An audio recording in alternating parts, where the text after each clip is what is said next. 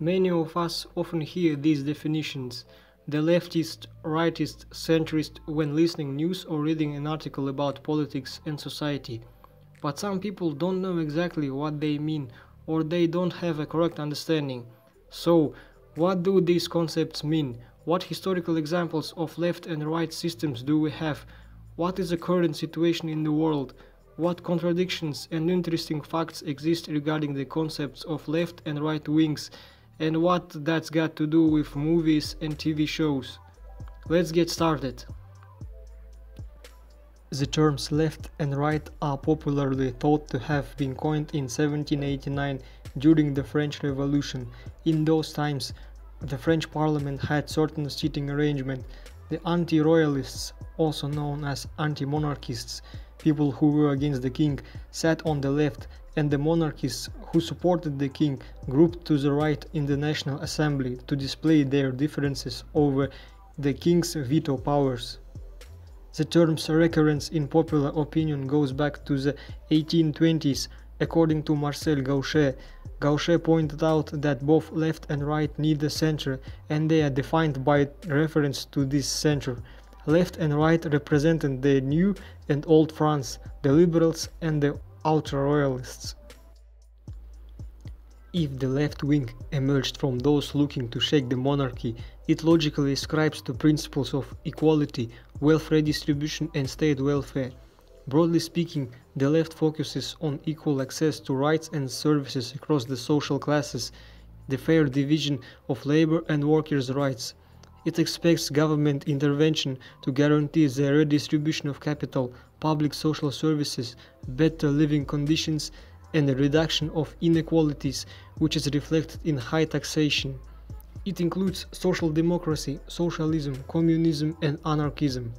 The most essential feature of modern left movements is focusing on LGBT, feminism, migrants' rights, and environmental issues. Sometimes they are called left liberals. This pits the left against the interests of the right, which often tends to be led by the traditional elites, including the wealthy and the aristocracy. The moderate left wing includes mainly social democracy. It's a mix of liberalism and socialism. The far left includes a range of socialist, populist and communist ideologies, which differ in practice and policy based on their approach towards liberal democracy. Socialists accept democracy, verbally at least, including incorporating the rights of the excluded and marginalized, for example, the unemployed and migrant workers, in the political system. Communism is against market enterprise, liberal democracy, and is open to defend their ideas aggressively and violently. Right-wing politics holds the view that certain social orders, hierarchies, and inequality are normal, inevitable, and natural. They follow basic ethnic and religious traditions and respect them more than traditions of other nations and groups. It doesn't mean that they hate other ethnics and their culture and try to discriminate them by default, except extreme rights. It means that they find their own culture and views more valuable. The right wing often sticks to nationalism, takes on the defense of free markets with minimum state intervention, and is not open to any kind of measures of social or economic equalization, especially those which come at a high cost to the public purse. So the rightists stand for low taxes. It addresses to classical liberalism. The rightists believe that the better conditions for business is the better conditions for whole society, since high competition in business leads to better service and high standard of living. Extreme right wing or fascism fundamentally and aggressively opposes democracy. In this perspective, extreme right is in essence anti-democratic, opposing the fundamental principle of sovereignty of the people. The term extreme right-wing has been applied to movements including fascism, Nazism, and racial supremacy. But there is also one thing about extreme right-wing which I'll talk about a bit later, not to confuse you now. Now let's talk about centrism. The center of gravity for politics is a middle ground which can appeal to both ends of the political spectrum. Centrism is a kind of neutral position. As a symbolic political label, the center takes on some values of equality and some of hierarchy to appeal to the middle ground. And often, center ground aspirations hit political parties during elections in the hope and belief that electoral success lies in the middle. Centrists who are more sympathetic to the right wing are called center-rightists, and those who are more sympathetic to the left called center-leftists. As I said before, this gradation was found in 18th century during the French Revolution. Let's go through specific and typical examples. The right wing. The oldest form of government is absolute monarchy. This system is a classic example of traditional and conservative model of society. Here we can see the social gradation into the many classes, from poor people to elites. Every monarchy in past times, regardless of its location, Europe, Asia or Africa, relate to this system. If we talk about republican form of government, we should mention the United States.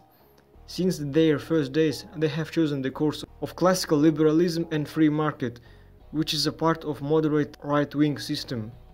Now let's look at the radical part of the right wing. As you already understood, it's the fascist Italy, Nazi Germany and Japan of that period, the 30s and 40s years of 20th century. Here we can see the ideas of racial supremacy, genocides, destroying of democracy, repressions and so on. In the beginning, I said that there is one thing to mention. It's that some experts classifies this regime as left because of state control and upholding collective interests. But I'm talking about classic version of gradation, in which fascism and Nazism is an extreme right ideology, not left. And yes, you can have your own assessment. The left wing. The influential Communist Manifesto by Karl Marx and Friedrich Engels, published in 1848, asserted that all human history is a history of class struggle. They predicted that a proletarian revolution would eventually overthrow capitalism and create a classless, stateless, communist society. It was in this period that the word wing was appended to both left and right. In the United States, many leftists, social liberals, progressives and trade unionists were influenced by the works of Thomas Paine, who introduced the concept of asset-based egalitarianism, which theorizes that social equality is possible by redistribution of resources. Talking about civil rights, Sweden was one of the first countries which emancipated women. With a relatively high level of education, in 1862, unmarried Swedish women were the first worldwide to be granted conditional right to vote in municipal elections. Universal women's suffrage followed in 1921. Since then, Sweden has remained a forerunner of gender equality, driven by both intellectual and practical feminist movement. Generally, Sweden has always been an example of non-radical leftist country, also called left liberal. But there is one controversial moment which we will consider a bit later. If we talk about radical forms of the left wing, we often think about the Soviet Union, especially its first decades after the working class headed by Lenin took power. We all heard about repressions, collectivization, destroying of democracy and freedom of speech. But there is even more radical example, Cambodia under Pol Pot in 1976-1979.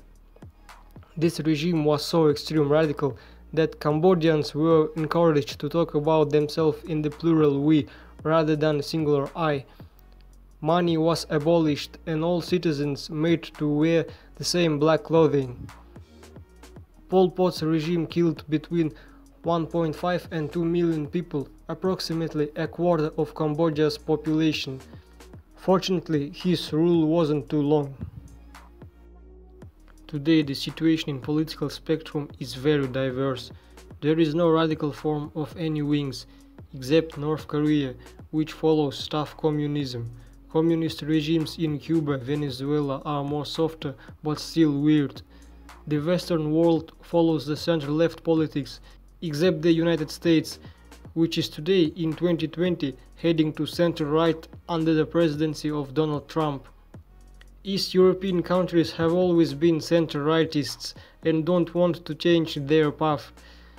They don't want to receive refugees and don't rush to legalize same-sex marriages. This fact annoys their Western neighbors in the European Union.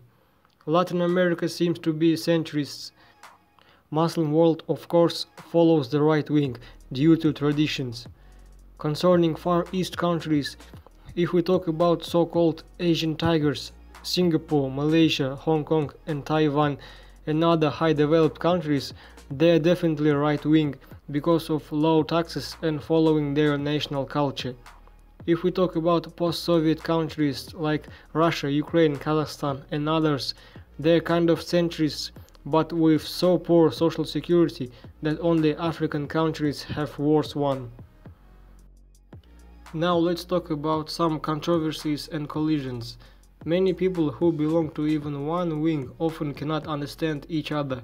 For example, as I said before, generally leftists stand for LGBT interests, but many radical representatives of this wing, communists, often disrespect homosexuals and transgenders. They tend to stress the economical agenda of left wing, financial aid and job security, ignoring other aspects. A striking example of such people is those citizens of the former Soviet Russia who now admire Lenin and Stalin. Another example of controversy I'd like to pay attention to is Sweden, which I mentioned earlier. In this country, officials can freely interfere in family affairs and take children from their families if there is a child abuse. But the problem is in definition. What exactly is a child abuse in different situations? Sometimes it's exaggerated and controversial. Anyway, if a country calls itself free and democratic, it shouldn't control the family institution so harshly and ignore parental rights, because it's not a part of liberal and democratic ideology. It's a sign of totalitarian system. Now let's move on modern trends in political spectrum nowadays. There are lots of interesting things too. In Western world, people are more sympathetic to left wing and are welcome to cultural, ethnic and sexual diversity. This fact influences entertainment industry so much that sometimes it becomes strange. For many people, it's okay when some historical figures which were white in real life are shown in movies being Asian or Afro-American, but other people think that it's unacceptable and unnatural. It's not about only historical movies or serials, it's about all types of them.